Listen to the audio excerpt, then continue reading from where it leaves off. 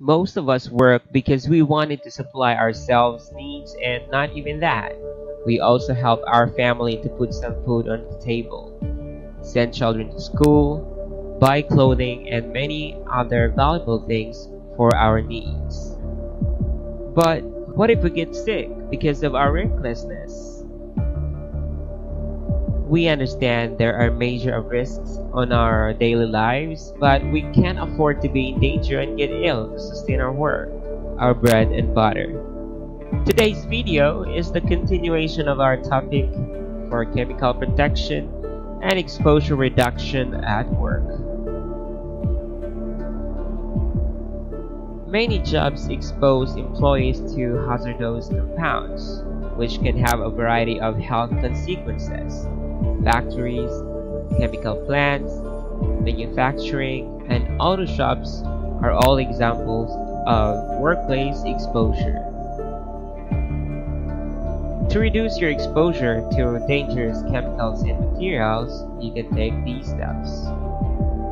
First, read and adhere to your employer's directions.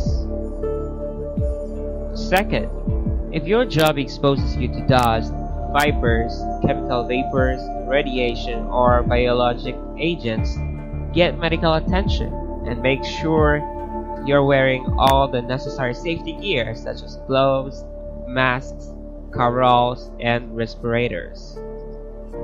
Third, before leaving work, shower or change your clothes. Otherwise, you risk bringing toxins home with you with your work-on wardrobe. Fourth, if your work clothes are contaminated, wash them separately from the rest of your family's items and clothing. Additionally, woodworking and painting use solvents, thinners, and finishes. Pottery can use a mix of chemicals to create glazes, and some stained glass materials can contain lead. To reduce your exposure to harmful chemicals and materials on these things, make sure to follow the directions on how to use the chemicals correctly. Make sure the work area is well ventilated. Protect yourself from the chemicals by wearing gloves, masks, or other protective gear. After handling chemicals, wash your hands with soap and warm water. Look at other options. If you enjoy woodworking or refinishing, non-toxic wood strippers are available at most hardware stores. Sharing is loving. Don't forget to share this video to your loved ones and also your colleagues for them to be reminded.